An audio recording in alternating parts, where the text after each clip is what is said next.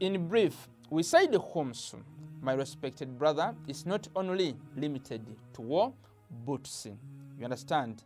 But we said that is for everything with value, as Allah subhanahu wa ta'ala says in Surah Al-Anfal, verse number 41. And we said the beneficiaries of khums includes paying a portion in Allah's way, so it's paid for to Allah subhanahu wa ta'ala for things to sustain his activities. Number 2, his messenger.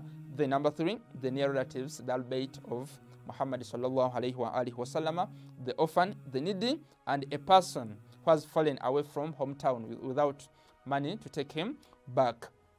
We also say that the Sunni brothers who consider khums as just ganima, the war boots, we said no. Khums is not only limited to war boots.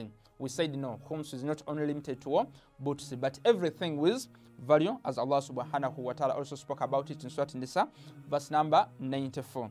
From there we said, from which things do we pay khums? We said, according to Al-Bayt alayhi salatu wasalam, is paid from 7 things: profit of surplus, income, legitimate wealth, which is mixed with illegitimate one. We said also the mines and minerals, the treasures, the precious stones obtained from the sea by diving, the spoils of war. So those are the things from which we pay khums. We said, how is it calculated? We said it's paid at the end of the period of 12 months after trading period. If maybe a salary earner, you have to count from the time you started working. And in case you remain with some profits, it's paid from this profit. So you get, it's paid like, so you get this profit, let's assume $10,000 over, so you get this profit like maybe $10,000 times 20%, and you get $2,000. So it's $2,000 which must be paid out as khums, my respected brother or sister.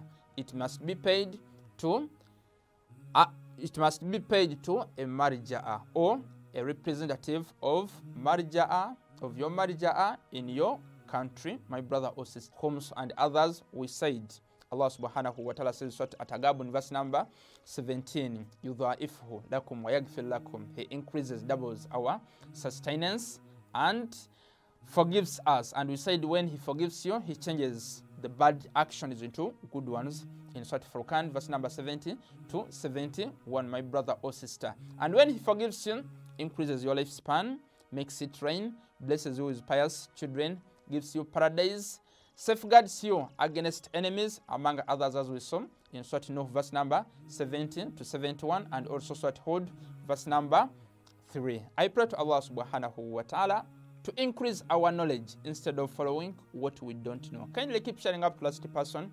Wassalamu alaikum wa rahmatullahi wa barakatuhu.